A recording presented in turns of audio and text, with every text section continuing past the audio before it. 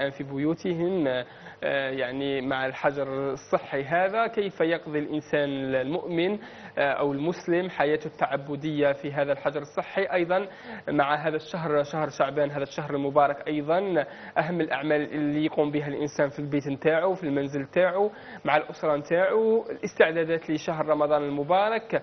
أيضا تنصح الناس اللي راها يعني كرهت من هذا الحجر الصحي وحابة تخرج، ويعني كيف تقدم النصح في الختام سيدي الشيخ؟ طبعا بالنسبة للحجر الصحي هو شيء مفروض على كل إنسان، لأنه سبب من أسباب الوقاية وسبب من أسباب العلاج وسبب من أسباب القضاء على هذا الوباء، وهذا أمر واجب شرعا ليس أمر اختياري. يعني يجب على الإنسان يجلس في بيته ولا يجوز له أن يخرج من بيته إلا للضرورة.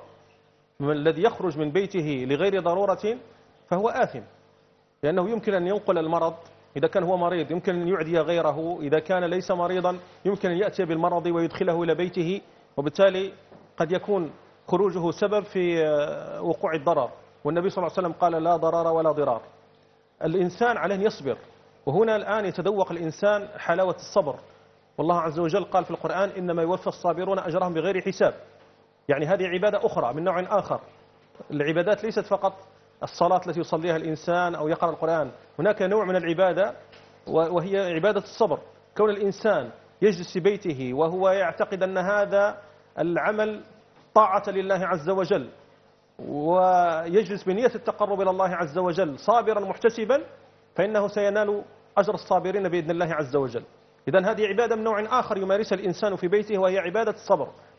وعليه أن يستغل فرصة وجوده في البيت، كونه جالس مع أولاده ومع زوجه، هذه فرصة عظيمة. لأن الناس قبل هذا الوباء كان الكثير من الناس ما عنده فرصة ليجلس مع أولاده ولا مع زوجه، لأن أغلب الناس الآن في وظائفهم، كانوا مشغولين في وظائفهم وأمورهم الخاصة، فما يأتي ربما إلا ليلا أو ونحو ذلك، وربما يسافر الإنسان أياما ولا يرجع إلا أيام قليلة لبيته.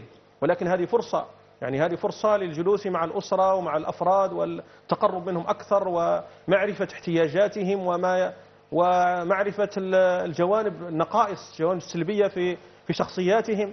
إذا كان الوالد يعني رب الأسرة يجلس مع أولاده لكي يكتشف أخطاء هذا ويكتشف النقائص عند هذا، هذه فرصة لعلاج تلك النقائص. هي فرصة لجعل برنامج روحي تعبدي، يعني فرصة لكي تقام الجماعة في البيت.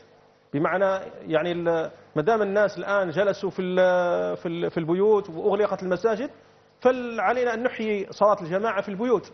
فالواجب هذا، الواجب على رب الأسرة أن يحيي الجماعة في البيت في كل وقت، وعليه أن يجعل برنامج القرآن الكريم، برنامج لإلزام الأولاد بقراءة الأذكار، خاصة الأذكار التي تحمي من هذا الوباء التي علمها إيانا رسول الله صلى الله عليه وسلم. كذلك ما يتعلق بدراستهم، الآن توجد دراسة عن بعد وتعليم عن بعد، يجب متابعة الأولاد في الاهتمام بهذه الدراسة وتلقي هذه الدروس وإعطائهم الفرصة وتوفير الأجواء لهم لكي يستفيدوا من هذه الدروس، حتى لا يضيع مستقبلهم ولا تضيع دراستهم.